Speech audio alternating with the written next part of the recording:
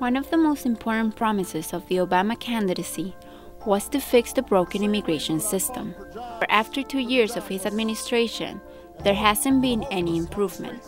Already we've seen under the Obama administration an increase in deportations, an increase in detentions, what I like to call the triple D strategy of immigration reform under Obama, which is detentions, deportations, and disappearances. There have been medical deaths in detention. Conditions are very inhumane. People are separated from their families. Legal permanent residents are being deported for fairly minor violations. We really need to fix these issues instead of mass detentions and deportations that are helping no one. But despite the increase in enforcement and the support of President Obama, the Senate was not able to pass the DREAM Act, leaving hundreds of thousands of students without a path towards legalization. I am very disappointed Congress wasn't able to pass the DREAM Act so we can stop punishing kids for the actions of their parents and allow them to serve in the military or earn an education and contribute their talents to the country where they grew up.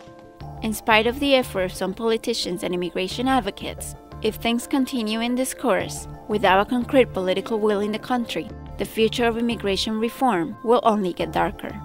I think that it's important that everyone understands that a new immigration bill is important. It is. But at the same time, we must understand, as representatives of the undocumented population of the immigrant community in our United States of America, that this is not the right time. Let's understand that there are more U.S. citizens out of work, that are losing their homes, that they have to close their businesses, than undocumented immigrants.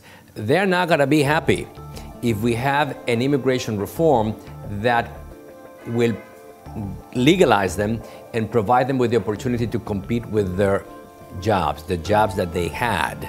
So it's not an easy task at this particular time of the history of our nation.